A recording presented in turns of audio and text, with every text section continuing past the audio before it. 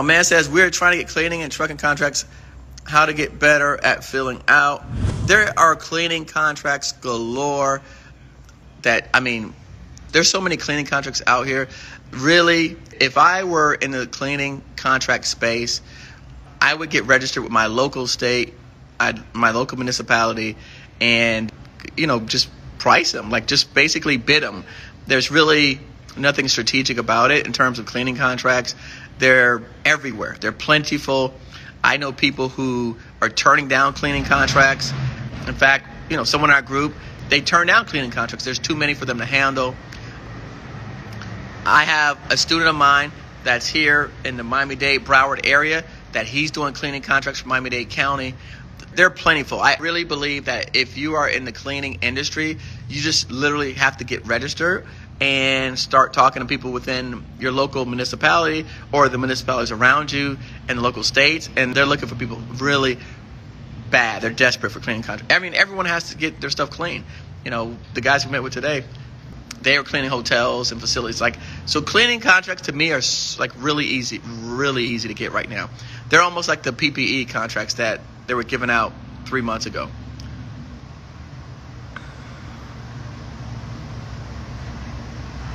All right, so again, he's saying, what my area is freight, my wife is clean, with suggestions on that kind of field.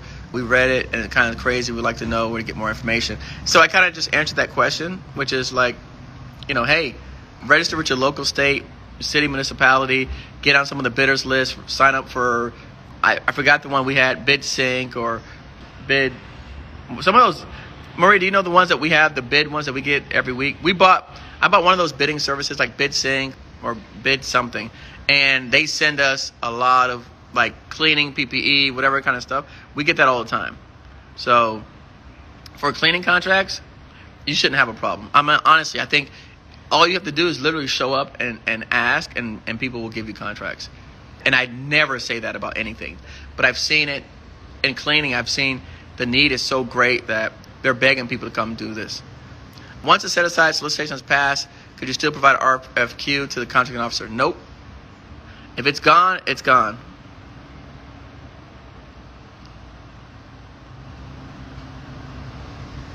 There you go. Bid Sync. There you go. Maria answered it. Bid Sync. Yeah, Bid Sync. So, yeah, Bid Sync is a place to do it.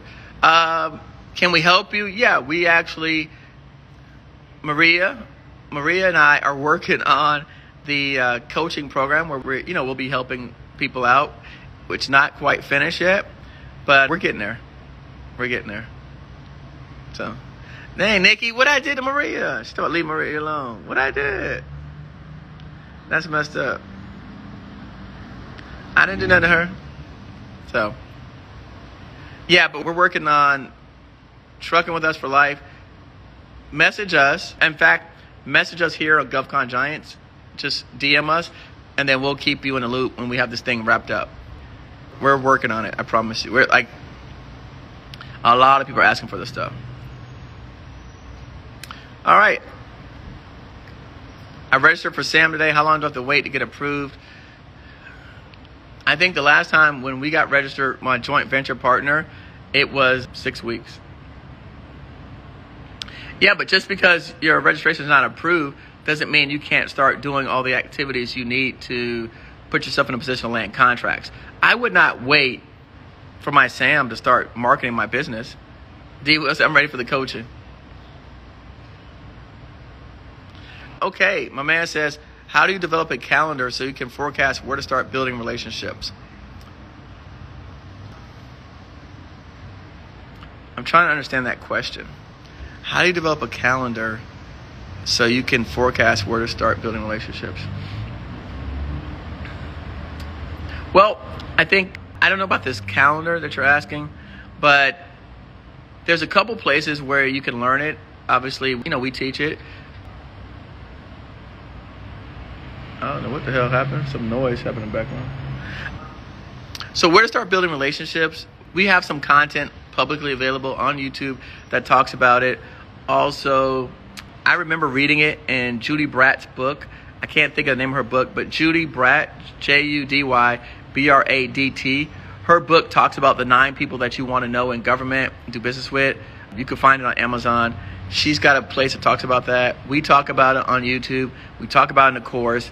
So, I mean, in terms of a calendar, we don't really have a calendar for it, but we do have the people that you need to know and talk to that will take you from one step to the next step to the other. So we do have that available publicly, like everywhere. And again, I know because it comes to my mind, Judy Bratt has a section in her book that says these are the 9 people that you need to talk to. Definitely. Can someone look it up to see what's the name of her book? I can't remember it now, but it's really good. So, yeah. No, I know I said start building relationships. Right. So your question is with whom, right? I guess I just don't understand how does a calendar relate to that. That's just my point. But again, I'm telling you, on YouTube, we talked about there's a government buy what I sell. And Judy Bratt's book, we talk about, or she talks about the 9 people that you need to be, there you go, contracts made easier. The 9 people that you need to know in the government contracting space. And I think that's kind of what you're asking. All right, so what should I be doing so I get approved? Relationships. Until you get approved in SAM, I would, a couple things. One is, going back to what Maria put on the screen, right? Maria, can you put those 5 things that we just talked about back on the screen, please? So what I would do is these 5 activities that we just listed on here, and learning contracting, right? Making sure your team is together. How do you do that? Look up some existing outstanding contracts in your particular arena. See if you have all of the qualifications, right? Make sure that you do. If you don't, find out who you need to bring on, partner, team member, whatever case may be, to help you offset where you're lacking so that then you have a strong team. If there's capabilities, make sure you acquire those capabilities in some shape, form, or fashion. And then at that point, you can start reaching out to people. However, I will tell you this, because it's the end of the fiscal year, this is not the time to build relationships. Unfortunately, everyone is super busy. They're trying to put out projects. That's why today we were awarded projects in Florida and California simultaneously, because the government is just putting out projects. We have people on our team that work inside of the government, and they're reviewing technical proposals every day, all week.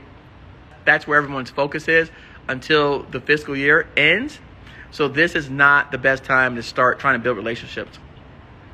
I'd wait till October, but at the same time, you could do all the planning, right? So figure out who the people you should be talking to, get their information, track it down, pull down a list of the upcoming projects, the forecast for 2021, right? Because 2020 is gone. Now we're going to 2021. Pull down a list of upcoming projects and opportunities and start seeing where you can position yourself, your company, and align with some of those projects. And then that way, when the government comes back from hiatus, right, then you can start setting up meetings and talking to them. In fact, if you go on my YouTube channel, I have a video. It's called What Activities Should You Be Doing in the Month of October, right? So I put that out for 2019, but it's the same activities in 2020 because it's October again, and these are the activities that you should be doing. So I actually just sent that to one of our interns who asked, well, what should people do in October? I go, actually, I have a video called What to Do in the Month of October. So take a look at that video. It gives you all that information that you're asking for because, again, people have already done it. All right, so maybe I don't do a good job enough of promoting, but people are asking me, do you have a course? I want a structured curriculum. I like what you're doing. I like the IG. I like the YouTube. Visit us over at govconedu.com to find out all of our offerings. For one low price, you can get more than a dozen courses that we teach, from proposal writing to subcontracting, becoming a prime contractor, becoming a subcontractor, becoming a consultant. If you want to do IT or staffing or janitorial, we talk about all these things inside of our platform over at govconedu.com. That's govconedu.com.